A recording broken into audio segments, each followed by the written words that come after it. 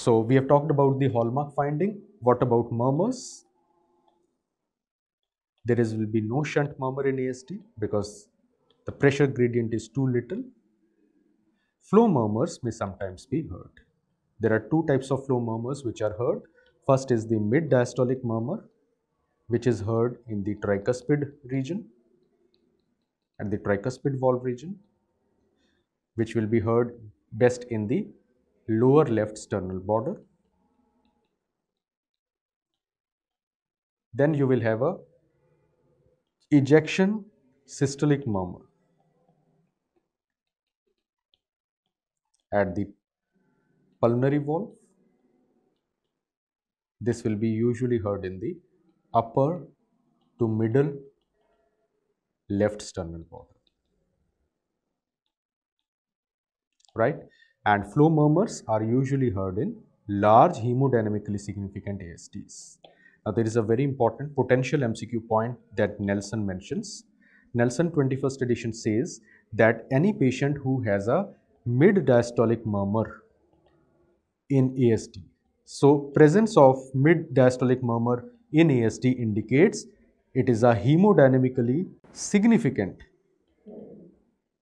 ASD with QP by QS ratio equal to or more than 2:1. So, whenever a mid diastolic murmur is heard in ASD, it means the QP stands for pulmonary flow, QS stands for systemic flow. The pulmonary flow is more than double the systemic flow. It is a candidate for surgery or device closure in these patients. So, presence of mid diastolic murmur is not a good sign. It always indicates a severe form of atrial septal defect. So, these are the features of ostium secundum ESD that you need to remember. You need to understand that most of the VSDs, they are silent in the first 4 to 6 weeks. So, VSD will be silent in the neonatal period. Why? Because the pulmonary vascular resistance is still high, and so the left to right shunt is not significant enough to produce features, right? What is the time of presentation, time of manifestation, or time of age of presentation? Most of the VSDs which are significant, they present between 6 to 8 weeks of age.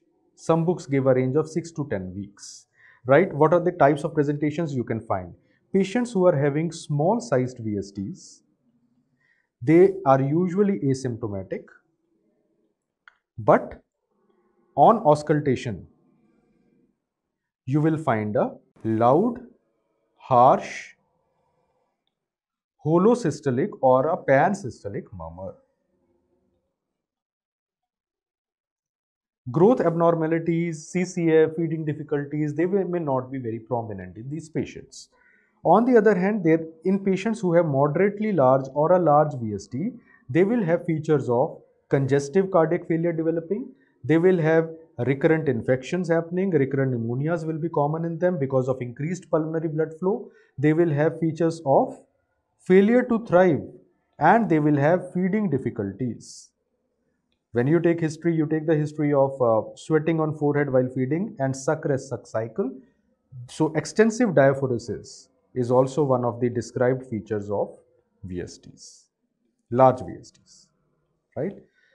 Large VSDs, the murmur, instead of being, the murmur is holosystolic, but it becomes blowing, less loud than harsh. So rather than being harsh, it becomes blowing and less loud compared to a small VSD. So these are the clinical manifestations that you will find. The manifestations will be slightly different in case of late preterm or term babies. So term babies or those coming to attention late, they will have either a silent PDA. Silent PDA can remain undiagnosed for many months, or sometimes there have been reports where it has been diagnosed beyond a year of life, or they may become clinically manifested. The clinical manifestations will include congestive cardiac failure, failure to thrive, pneumonias, etc. What are the signs you will find of PDA? First of all, you will find that there is a hyperactive precordium. So hyperactive precordium will be present. Secondly, you will find that there are bounding pulses. The reason for bounding pulses I've already told you, they occur due to wide pulse pressure. Thirdly, there will be a continuous machinery murmur, which is the hallmark murmur seen in these individuals. Sometimes, if the diastolic component is faint, you can also appreciate a flow murmur. Continuous machinery murmur will usually be best audible in the second left intercostal space. Flow murmur will be a type of mid-diastolic murmur produced at the mitral valve due to increased flow across that valve.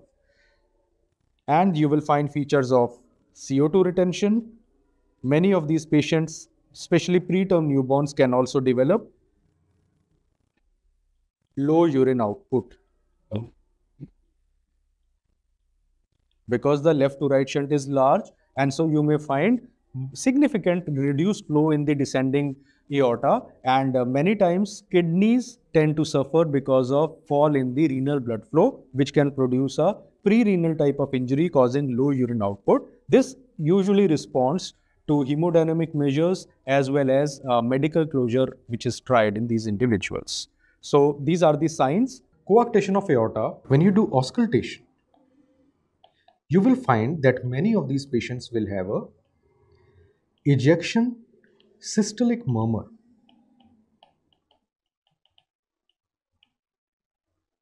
In the third or fourth intercostal space near the left sternal border. This will be due to narrowing, turbulence being produced in that area. And as I had said, that 70% patients are found to have a bicuspid aortic valve also.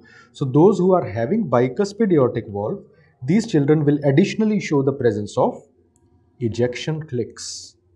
So this is a potential MCQ point. Presence of ejection clicks in coarctation of aorta indicates what? It indicates presence of underlying bicuspid aortic valve. By itself, bicuspid aortic valve is usually silent. What are the signs in tetralogy of Fallot? First of all, you will find that when S1, the first heart sound will be found to be normal in most of these patients. The second heart sound is usually found to be single. Why single? Only A2 component is heard.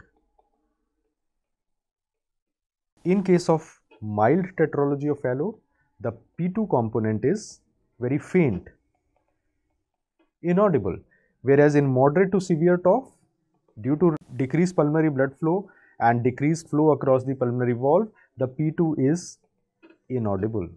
And so practically what we hear is only A2 in these patients. Talking about murmurs, do you hear a murmur? Yes, we do. There is no shunt murmur in tetralogy of Fallot. But the murmur we hear in these patients is ejection systolic murmur. It is usually heard in the left, across the left sternal border. Across the left sternal border, it is heard. And we usually, Parks talks about that in case of infundibular stenosis, it is usually heard on the lower aspects of the sternal border, whereas in case of purely valvular stenosis, it is slightly higher placed. But this is something which is more academic, and on auscultation, all we hear is ejection systolic murmur. Some of these patients may have ejection clicks, but ejection clicks, they are plus or minus. They may or may not be present. Murmurs that you find in mitral regurgitation, the classic murmur, the hallmark murmur that we find in these patients is a holosystolic or a pansystolic murmur. This pansystolic murmur is best heard at the apex and it radiates to axilla. In addition, you may also find a flow murmur because during diastole, there may be a functional constriction which may be produced. So it will be producing a, see, extra amount of blood has gone into left atrium. That entire extra amount, when it will try to pass through the mitral valve, normal mitral valve, it will cause during diastole a flow murmur. So during diastole you may find a diastolic rumbling murmur in some of these patients.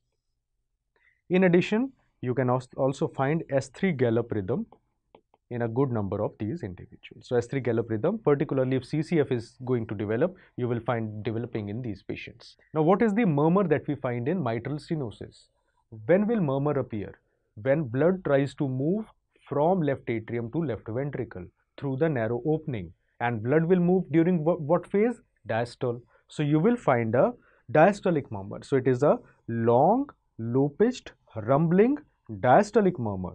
The hallmark of this murmur is that there is late diastolic or pre-systolic accentuation at the apex. Just before systole begins, just before S1, the intensity of the murmur will slightly increase. This is a very useful clue because many other murmurs which are diastolic, they don't show pre-systolic accentuation. This point helps you in knowing that this is surely the murmur of mitral stenosis. As disease progresses, you find that there is dyspnea on exertion and orthopnea also developing. Angina may happen on heavy exercise because the left ventricle systolic dysfunction does not allow the BP, the systolic BP, it is already elevated and it cannot arise beyond a certain point. It will produce cardiac pain in the patient because, as you know, that flow into the coronary arteries usually occurs during diastole. And since the diastolic output is relatively less, so angina on heavy exercise may sometimes be seen. However, it is more common in adults as compared to children. So this is one point that you can even skip during preparing for your super specialty pediatric exam. And what is the type of murmur that we find? We find a murmur, potential MCQ, high-pitched diastolic decrescendo murmur. Decrescendo means intensity goes coming down. So it is best audible at the third or fourth left intercostal space and it is the auscultatory hallmark of these patients.